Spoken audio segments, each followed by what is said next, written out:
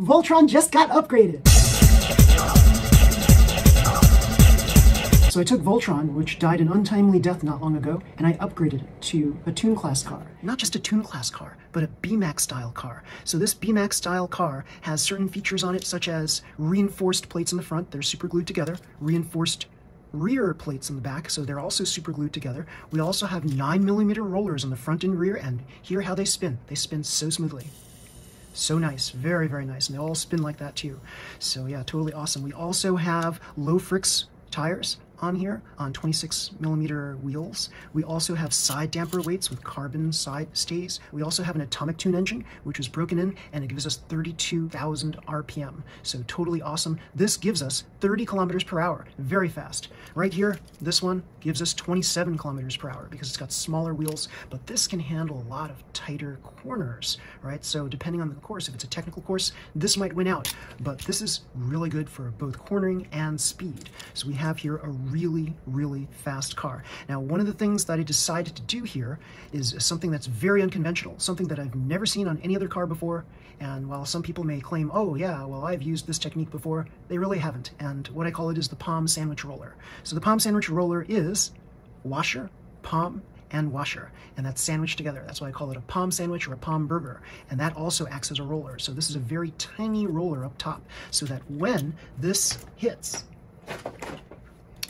the side wall of your track, it's going to be super, super smooth. Now, before I had these little ball stabilizers on the top here and the top here, and it turned out that every time it hit the sidewall, it was dragging, it was slowing down the vehicle. So what I decided was, we need some metal here. We definitely need some metal here, and that's what's going to cause this car to continue to maintain its speed even when it hits the sidewall. So pretty cool. This is something that I thought about for a while. Now, the only negative right now that I see here is if it does tilt over a little too much, it's going to drag this little rubber piece along the sidewall and then slow down the car just a smidge. But hopefully it'll never get to that point where it tilts that far to hit the sidewall with this rubber thing. So pretty cool. So these spin infinitely. How did I get these to spin so well?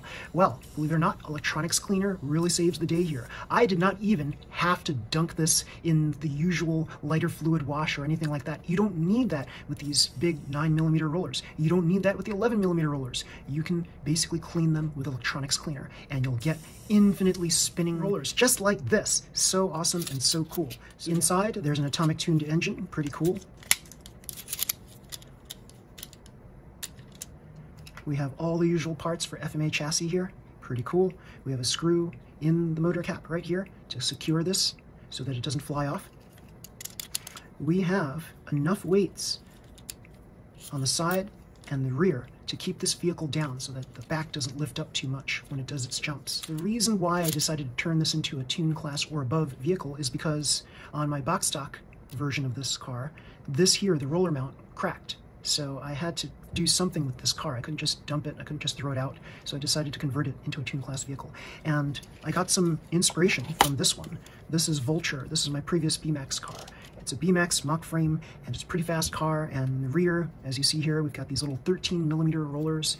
And here we've got 11mm rollers, followed by a 13 underneath. So it's got this pretty cool, but it's not super smooth. That's the big problem with this. As you see here, these were not shaved. Like a lot of people, when they do open class rollers, they decide to shave this down a little bit. These were actually worn over time. So because I've done lots of racing with this has been scraping against the sidewalls of tracks very, very often, and basically it's shaved off all of the paint. So this is like a natural shaving of the roller. Pretty cool. So yeah, this is like totally race experienced, so to say. And I've got a lot more weight on this car than I do on this car. This is 139 grams. This one is 127 grams. So it's a little lighter, it's faster, it's got bigger wheels, it's going to beat this car in a race, and I've already tested that. So yeah, this car totally blows that car out of the water, and it totally blows a lot of open class cars out of the water. So we're going to find out how well it does this weekend. Pretty cool. All of these upgrades make for a totally awesome car. So if you like this video, please slam the like button, subscribe to my channel. You'll see more videos just like this one. Until next time, everybody, see you. Bye.